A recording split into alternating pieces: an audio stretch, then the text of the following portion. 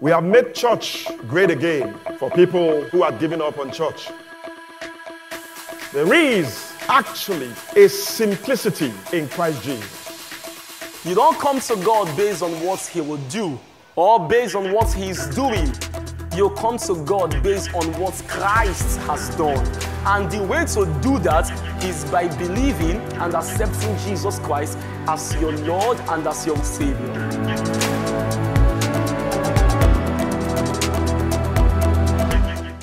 Let me also welcome our online audience joining this service from all over the world. We have viewers from all over. Okay, please celebrate our online audience. All right, so this morning, I want to speak a little bit as a kind of continuity from what I was sharing on last week. I call it acquitted and discharged. The word acquitted is a word used in the law courts when you have been set free from the wrong that you obviously committed. Then the judge can acquit you. When you have been acquitted, you can now be discharged. And that is what Jesus told the woman that was caught in adultery.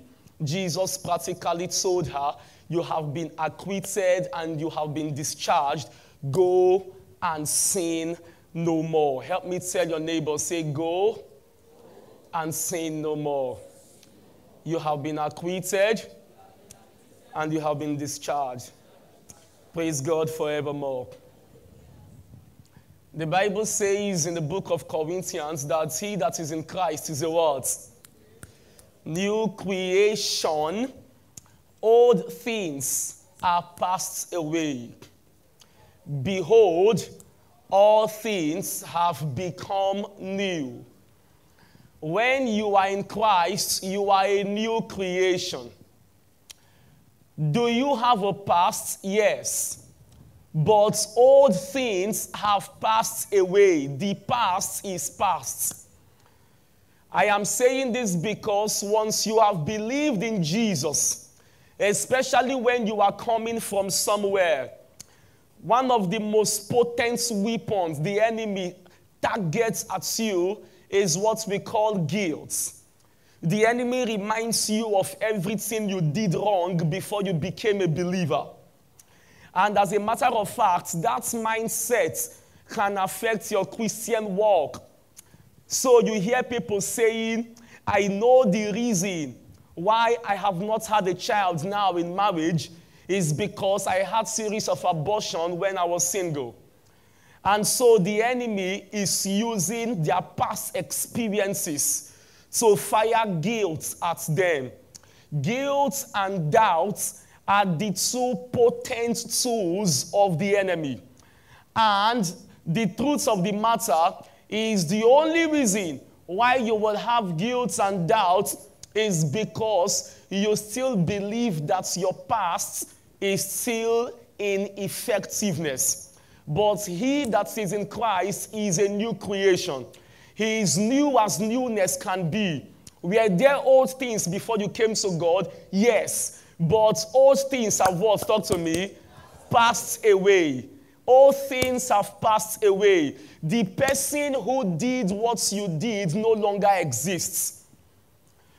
He that is in Christ is a new creation. The person that had the series of abortion no longer exists.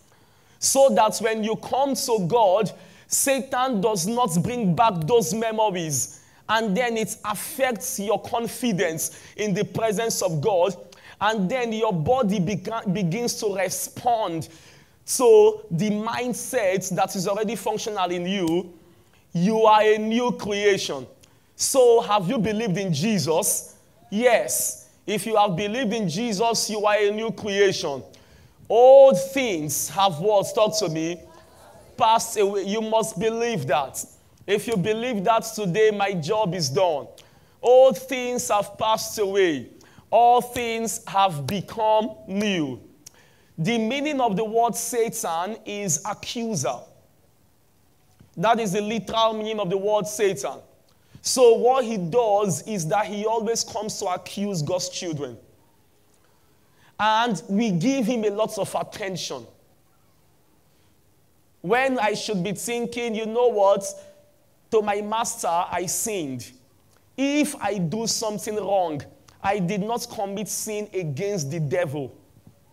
If I do something wrong, I committed the sin against God. And scripture says to his master, he rises or falls. So when the devil comes to whisper to me, how can you be preaching? Do you remember what you did yesterday? I tell the devil, it's a family matter. You are not part of the equation. I did not sin against you. I sinned against my father. But we'll settle it indoors. Praise God. Romans 5 verse 1. Romans 5 verse 1.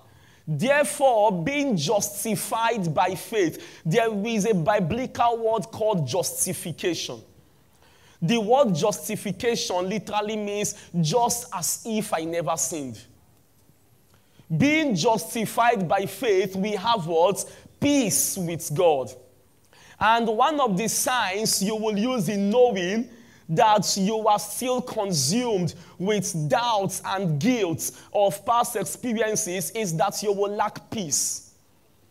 You will not have confidence to come to God. You will lack peace. But when you have believed in Jesus, you got justified by what? Faith. Now, by faith means you have to believe that you have been justified. Every saint has a past. And so you must come to God boldly. Hebrews 4 verse 16 says, therefore, let us come boldly unto the throne of grace that we may obtain mercy. You don't approach God beggarly because you think you are not supposed to come into his presence, being consumed by who you were. You approach the throne of grace boldly. The only way to access grace is by boldness.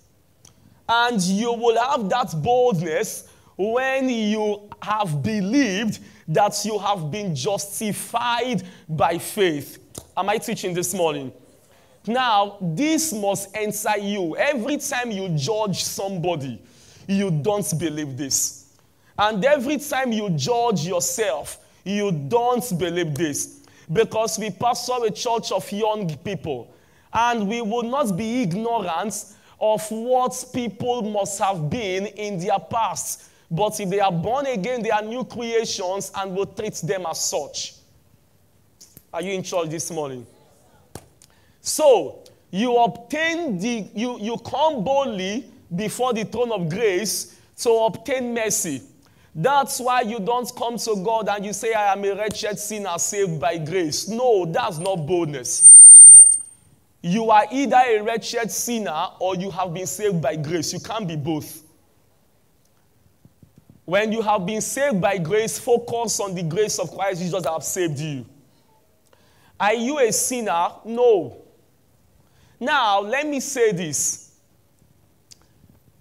A Christian is not somebody who does not commit sin.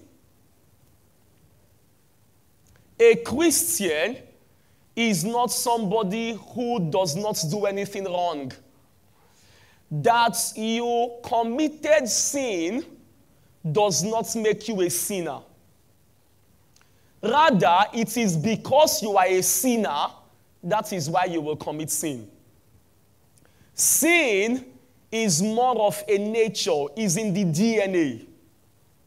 And what Jesus came to do was to destroy the works of the devil. When you have believed in Jesus, that nature of sin has been taken away. He has given you the gift of righteousness. But do you still do wrong things? Yes, because now you are learning how to live righteous as he has made you. Meaning that you are not supposed to score yourself based on the wrong you did yesterday, even though, and this is what happens, that is why in most traditional settings, Every Sunday, they have an altar call for people to come and get born again. The same people run out every Sunday. And then they give their life to Christ, in quotes. Perhaps they snatch back the life on Monday and begin the sin cycle again. Then go for confession on a Saturday. The points we are making is that when you get born again, you cannot, see, you get born again once. When you make mistakes, you repent. And that is why as Christians, you will now give yourself to the Word of God and renew your mind, meaning you will start learning how you are supposed to live the life you have been called into. But it does not mean that you will judge yourself by reasons of your shortcomings. Let me work on this more. When Jesus died on the cross, none of us here was born then. All of us here, we are living in the future of Jesus' death. Are you with me? Let me say that again. When Jesus died, we were not born in this generation. We all are living in the future of Jesus' death. So, if you believe that the death of Jesus Christ washed away the sins you committed before you got born again, it therefore means that that same blood also washed away the sins you will commit even after you got born again, because both your future, your present, and your past are all in the future of Jesus on the cross. I didn't teach that well, did I? You didn't get the point, some of you over there. The point is that God did not just forgive that sin you did that last time. God forgave the sins of your past, the sins of your present, the sins of your future. There is nobody more strategic than God. God knows that, this death of my son on the cross, if it is just for the sin that they have committed before they got born again, I will still lose them if they were to do anything wrong afterwards. So God made provision such that Jesus' death went into the past, went into the future, and even came effective in the present. Okay, let me ask you. Abraham, Isaac, Jacob, Noah, David, all of the men you read about in the Old Testament, were they born before or after the death of Jesus? Before, right? Now, remember that no man can come to God except by Jesus Christ. And all of these people were born before even the birth of Jesus. It therefore means that when Jesus died on the cross, his sacrificial work went into the past to save the likes of Abraham, Isaac, Jacob, David. If his sacrificial work could go back into the past to save the saints of the Old Testament, then you could be sure his sacrificial work went into the future to save my unborn children.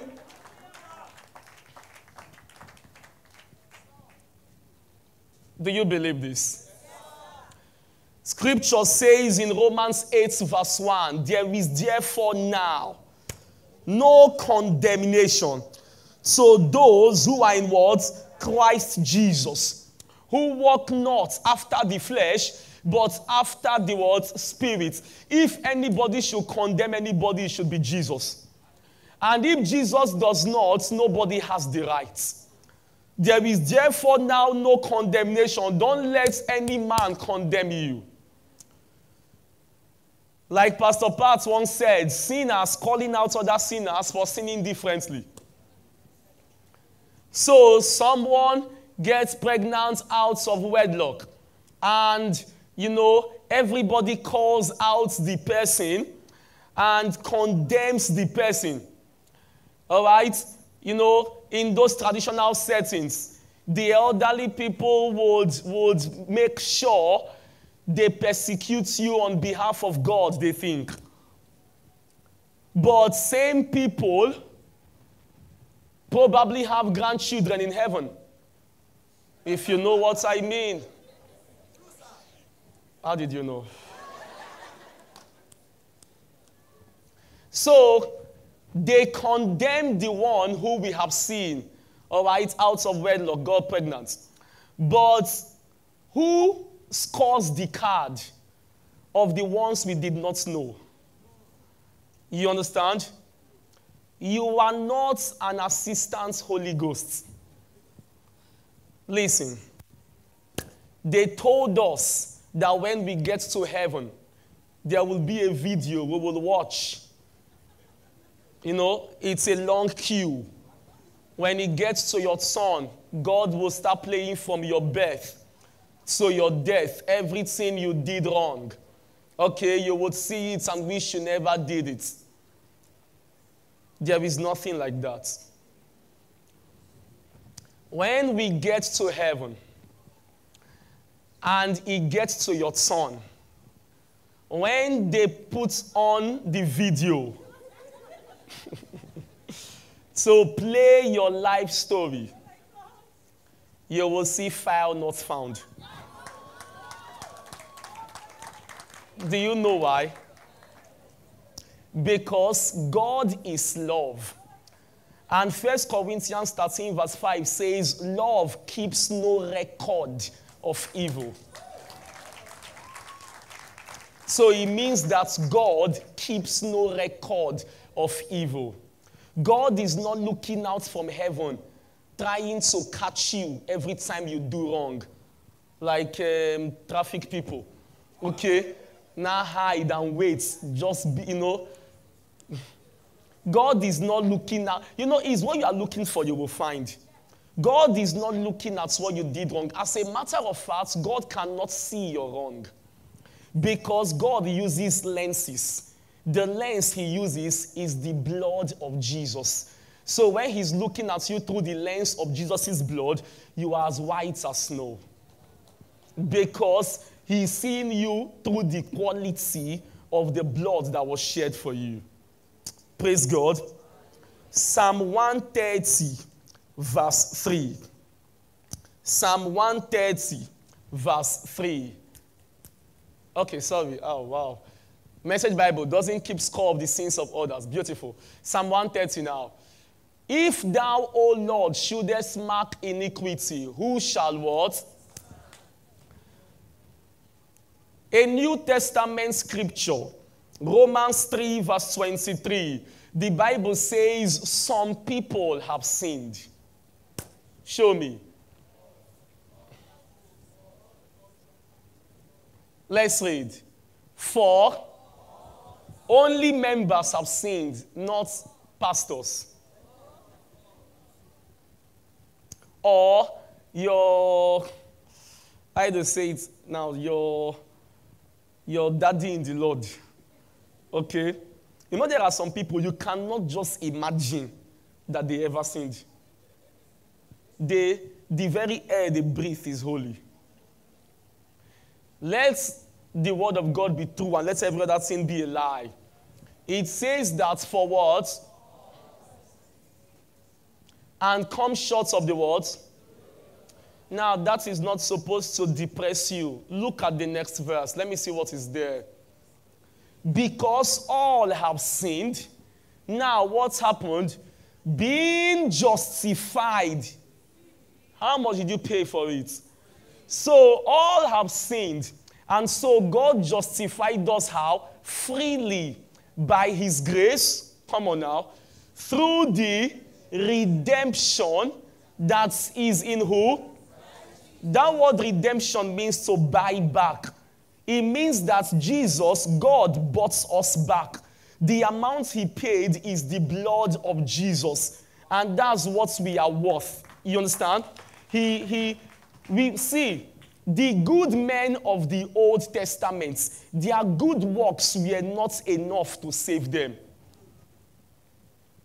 Did you know that even the likes of Abraham, David, just all of the good men of the Old Testament, when they died, they went to hell.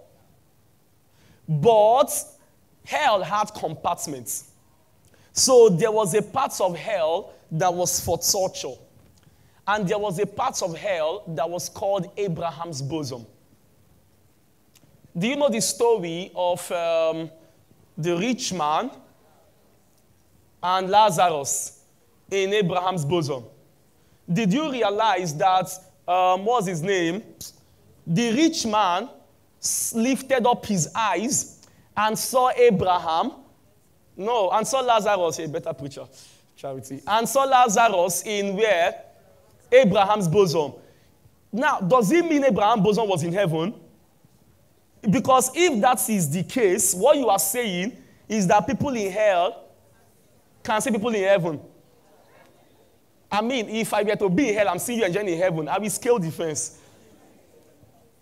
I can't be here permanently dying and you are just there enjoying. One day, something will go wrong.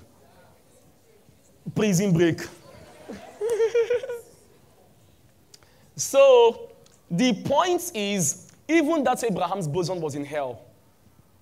All the good people of the Old Testament went to hell because Jesus had not yet been born. Nobody can access heaven without the blood of Jesus. Are you seeing?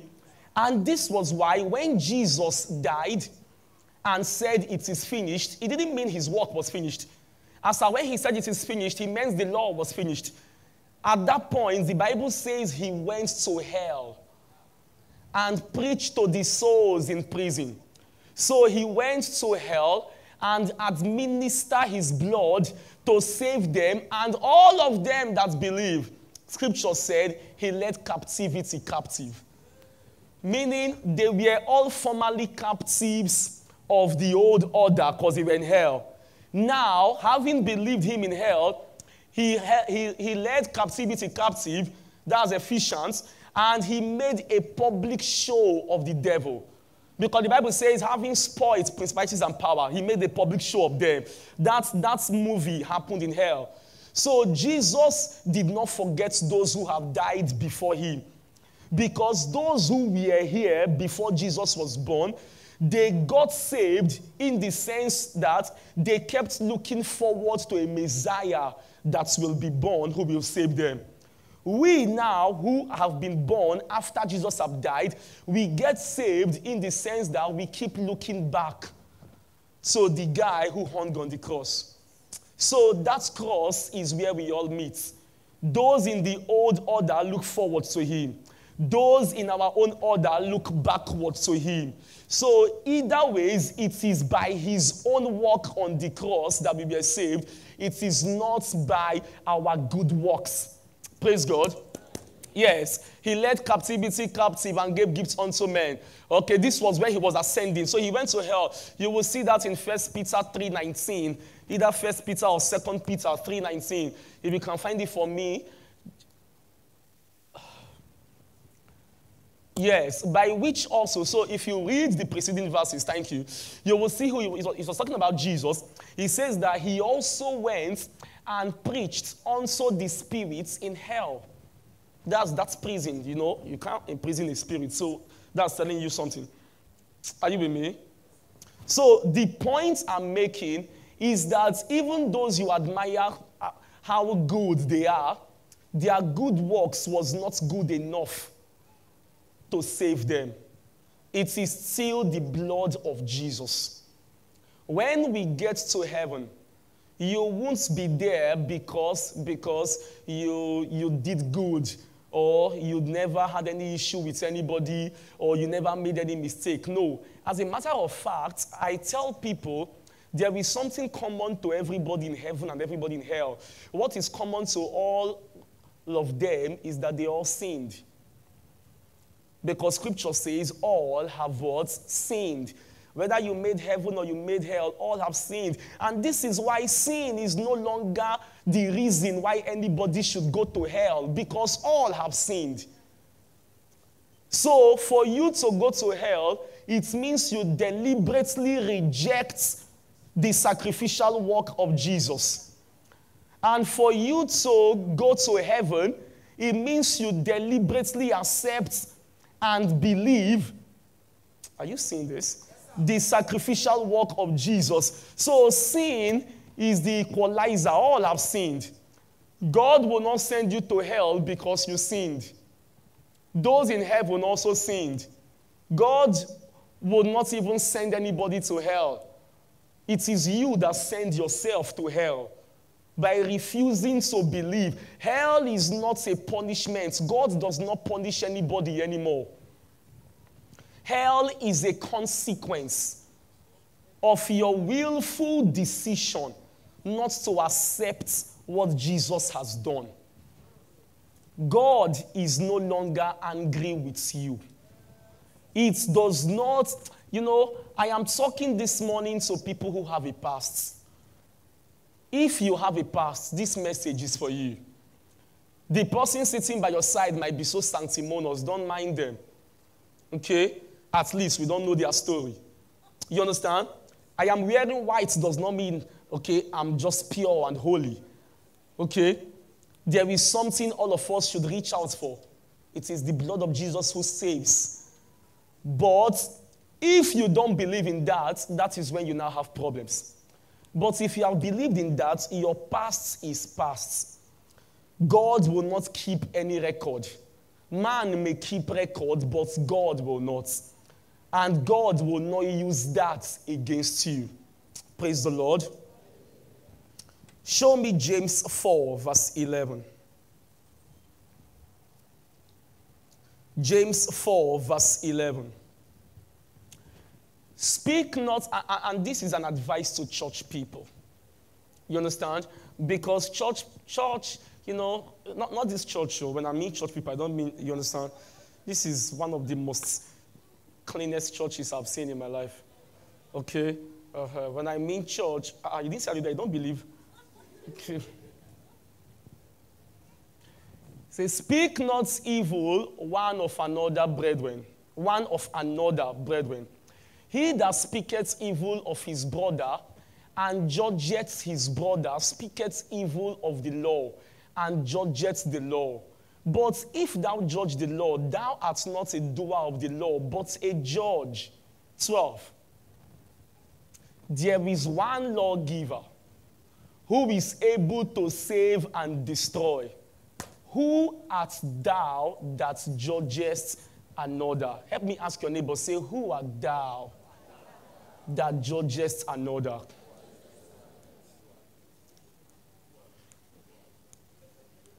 You don't have the rights. God did not give anybody that responsibility. So you come to church and you lift up holy hands and you say, I know that person singing. I saw that person at the club yesterday. I did not go. I was just passing by. Okay? And I saw, who art thou that what judgest another? What you don't know is that Satan has distracted you from your worship.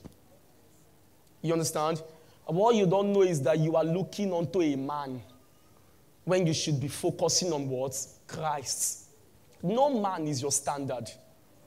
And this is what happens. This is why when people hear that a particular great man of God made a mistake or fell, it is so extraordinary. They can't believe it. Even if the person admits, people on his behalf say, you didn't do it, Pastor, I know you. Have you not seen that before? Even the pastor will admit to his inner circle, I made a mistake. But some people will never believe, Pastor, it's not you. They are framing you up. And most of the stories you hear, there is a truth in all of them. Let me not make you feel bad in most of them. Why is it that nobody has ever accused a David Oyedepo or an Adeboye of infidelity? Why is it that nobody can use that point against them? They can only accuse them of enriching themselves. But there are some pastors that whenever there is an issue, it always relates them and sexuality and all of that. The point is that many of the time they did it.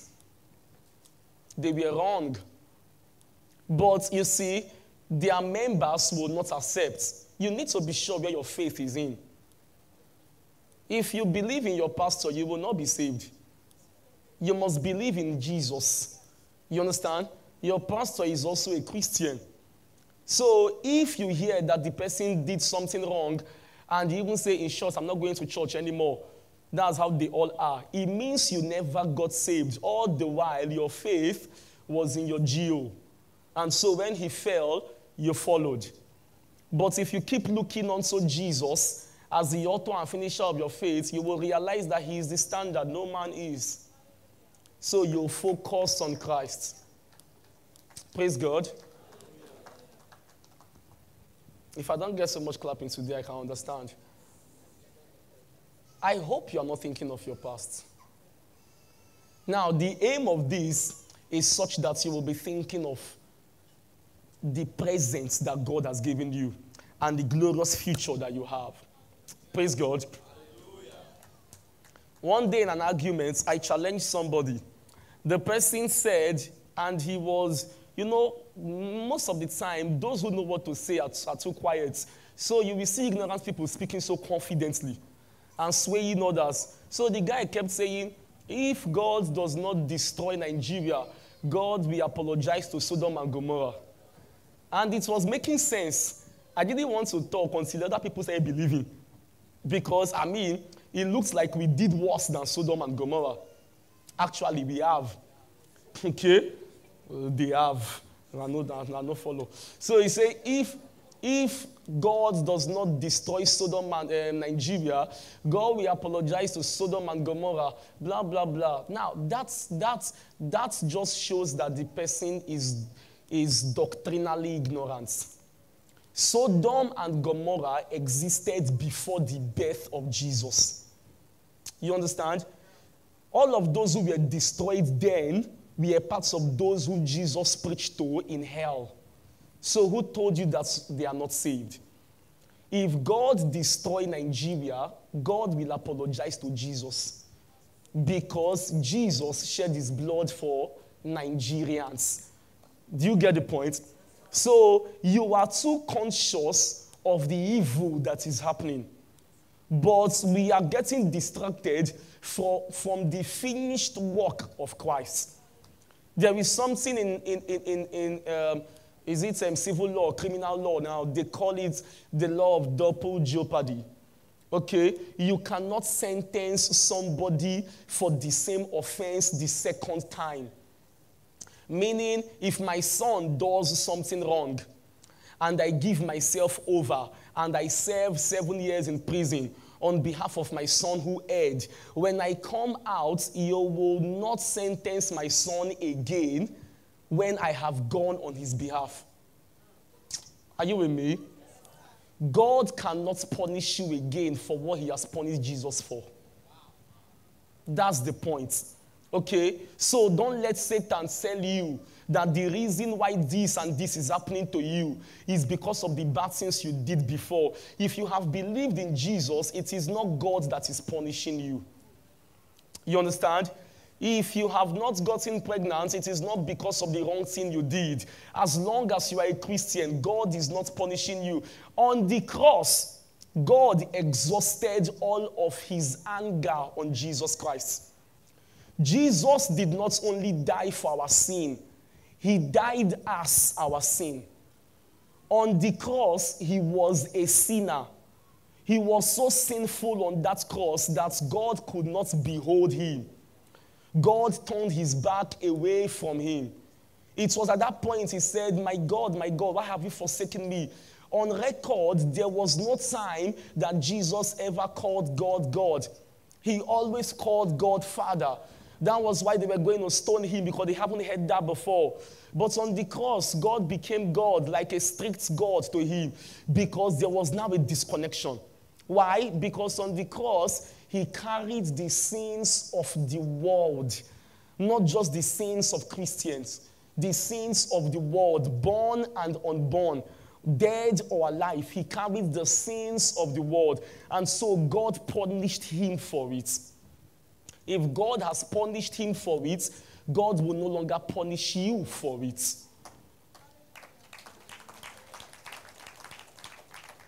The only problem now is that you are punishing yourself for it. And so it's looking like it is affecting you. Are you with me?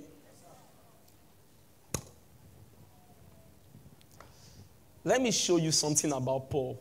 I like Paul. Paul is my mentor. Paul said in Acts 20, verse 26, this guy, Paul, nobody understood the grace of God like Paul. Can you imagine what Paul is saying? Paul said, all of you will bear me record this day that I am pure, I am free from the blood of all men. Are you not shocked? I'm shocked that you are not shocked. This was the same guy who held the cloths of the people who stoned Stephen to death. This was the same guy when he was Saul. He said he would not eat or drink until all Jews were dead. Are you seeing? He kept killing the Jews that God had to break protocol and evangelize to him by himself. God doesn't preach, it's men who preach. But God had to by himself come and say, Paul, or Saul, why are you persecuting me? As in, God was literally saying, why did they do me like this? Do you get? He was that bad. Okay? He massacred Christians. But look at him saying, I am pure from the blood of all men. Something must have happened to his consciousness. He has now developed no wonder he was the one that wrote, if any man be in Christ, he is a new creation. The person writing this believes so deeply that the person that killed those Christians is dead. This one is brand new, has not done anything wrong. You understand? That's how you must think. What if your heart is condemning you? 1 John 3 verse 20. If your heart condemns you, God is greater than our hearts. For if our hearts condemn, see, there is provision for all in scriptures. So let's say you are still meditating on that because this is what the enemy is using. Okay? You think you are being emotional. You are not being emotional, you are just losing. When you want to preach, Satan tells you, see, you, now you won't preach. And he reminds you what, I remember in secondary school, before we go and preach, we will first of all go and pray, God forgive me my sin. Because you are so conscious of that you are a sinner. So when your friend asks, you they preach, you say, God knows I got born again back 5 minutes ago. You now make a defense for your salvation. You don't have to. It just shows where your consciousness lies. If our hearts condemn us, God is greater than our hearts. It means if your mind is telling you that you are not qualified, you are wrong, you that murdered people, you used to be an armed robber or a kidnapper or you are a fraudster, God is greater than your heart. You understand? This is not me talking. This is scriptures. God is greater than your heart. Because if you don't come out of guilt, you would never express the totality of the Christian life. Praise God. What I'm saying now is what will make some people to say, are you people now giving people the license to sin? No. This kind of message would even make you stay right. If somebody tells you your phone is water resistant, will you not go and throw the phone inside the well? Say it's water resistant. Do you understand? Preaching the message of God's grace does not give people a license to continue to sin. It gives them the power to live above sin. Because now they realize that God is not holding that against them. And so they will start doing better by means of that understanding. You can never win people over by pointing their wrongs at them. This is why when you hear people on the streets preaching, you would think there are preachers everywhere. No, they are not preaching the message. Okay? When you see them, all right, in the market telling you, all right, you that you are doing this and that. There is one man, he's my father in the Lord. He will say, he say, fire will shave your bum bum. Do you know that? You know the guy? I mean? Oh, that man is my mentor. Okay, so you where they wear trousers. Okay, you will burn. I hope you know that's not preaching. No? You should laugh when you hear that.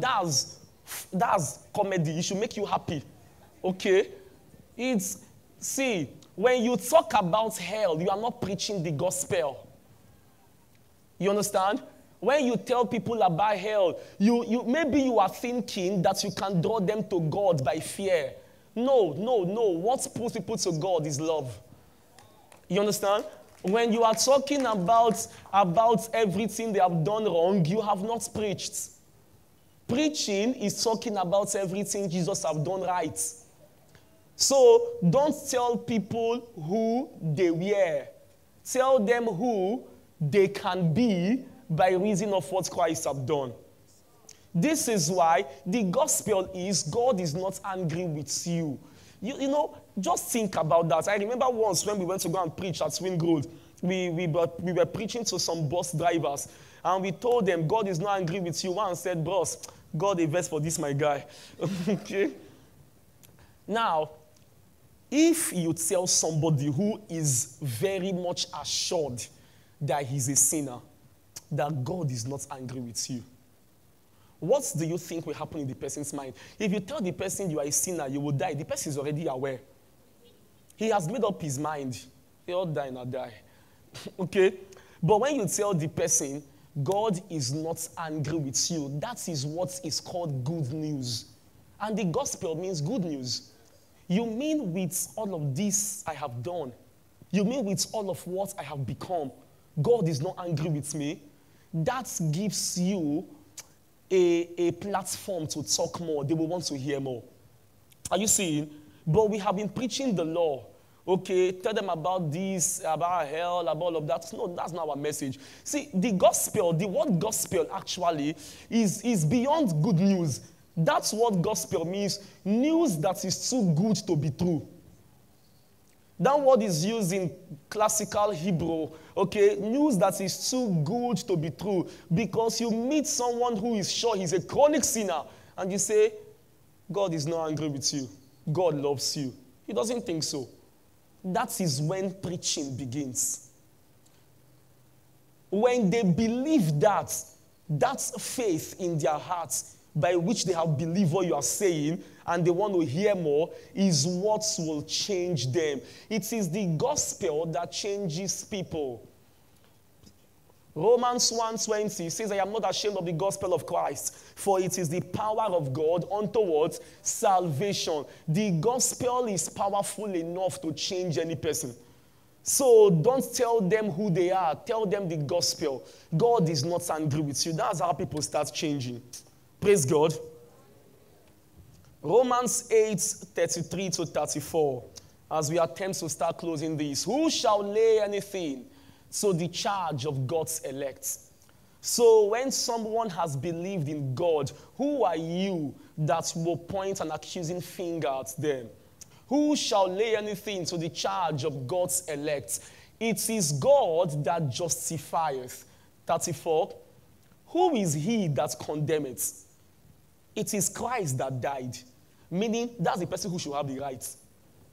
Yea, rather, that is risen again, who is even at the right hand of God, and maketh intercession for us. So Jesus right now is at the right hand of God, making intercession. So Jesus is praying for me and you on behalf of whatever we can still do wrong while we are still in this flesh.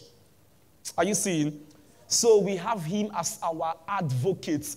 Meaning, if you were to hire a lawyer, Jesus is your lawyer. He is called the mediator between God and man. You understand? I read all of those tracts. They will tell you that just yesterday, God got angry and he wanted to end the world. And while he called the angel to blow the trumpet, Jesus now began to cry. And now, people are trying to achieve something good through a wrong means. Do you get? In their mind now, they are doing God a favor. What they are doing now will help people to come to God. You are trying to achieve something good through a wrong means. It will cause us more problems. There is nothing like that. God does not have a mood swing. God has integrity. The character of God is known in his word. Praise God. God is sovereign. He does what he will do. And Jesus is the mediator between God and what? Man. Zechariah 3 verse 1. Zechariah 3 from verse 1 to 4. And he showed me Joshua the high priest standing before the angel of the Lord, and Satan standing at his right hand to resist him. All right, that's what Satan does. The Lord said unto Satan, the Lord rebuke you, blah, blah, blah. Go to verse 3. Now Joshua was clothed with a what? A filthy garment, and stood before the angel. 4. And he answered and spake unto those that stood before him, saying, take away the filthy garments from him. That's what God does. Satan is accusing people because of their filthy garments. God does not accuse them. God says, take away the filthy garments. He says, behold, I have caused thy iniquity to do what? Pass from thee. And I will clothe thee with what? Change of raiment.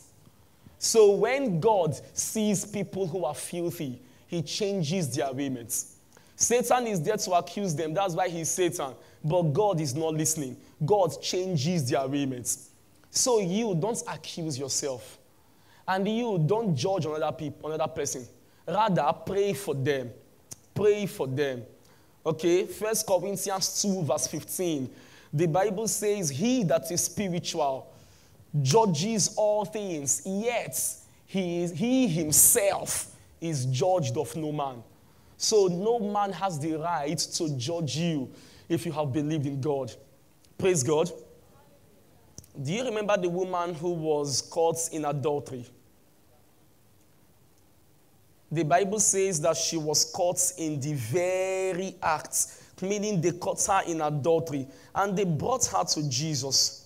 And nobody told us anything about the man she was caught with, because religion has a way of making some sins less sinful and some more sinful. So the man was okay, but the woman was adulterous. Are you seeing religion? So they brought her to Jesus. Now, if maybe me and you were Jesus, you will say, but madam, why did you do it? And that sounds honest. Say, why did you do it? Why did you do it? Jesus did not interrogate her.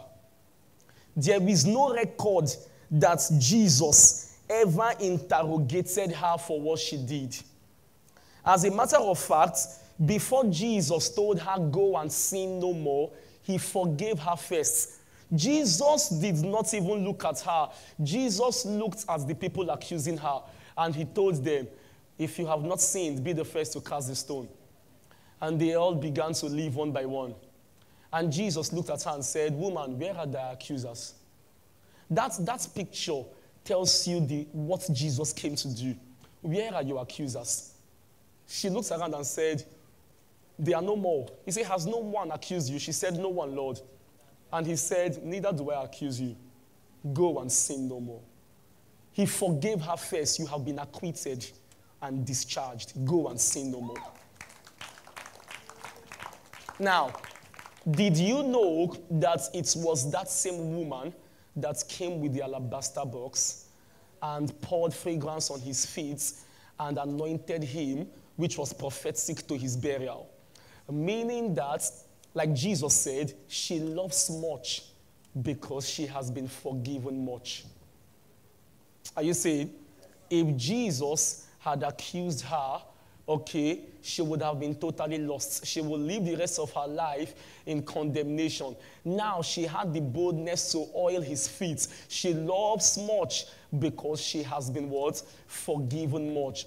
The Bible says, he that comes to me, Jesus talking, John 6:37, I will in no wise do what? Cast away. Jesus does not tell people, go and clean up before you come. He tells them, come as you are. I will clean you up. Okay? He that comes to me, I will in no wise, there is no way I will cast the person out. Praise God. If you have been born again, you are a new creation. Okay? Forget about it. Paul said, forgetting those things which are behind, Philippians 3, and looking forward. He said, I press towards the mark for the prize of the high calling of God in Christ Jesus. You will do that by first words, forgetting. Okay? Let's assume while you were in school, your nude pictures went round on campus. Now, you have become born again 5 years after. Somebody is still threatening you. You know I still have those pictures. That was not you. You cannot keep on living in the shadow of that for the rest of your life. Don't ever let Satan tell you that the reason why you will not have children is because of that abortion you had. Is not true. It's not. There could be biological factors, but it is not God using anything against you. The person who did that does not exist. And anytime Satan tells you about your past, you too remind Satan about his future. Tell Satan that you yourself will be sent into the lake that burneth with what? Fire, and you explain the brimstone. Okay? Tell him his future. When he tells you your past, tell him his future. Jesus will conquer him at the end of time, finally. Put your hands together for Jesus.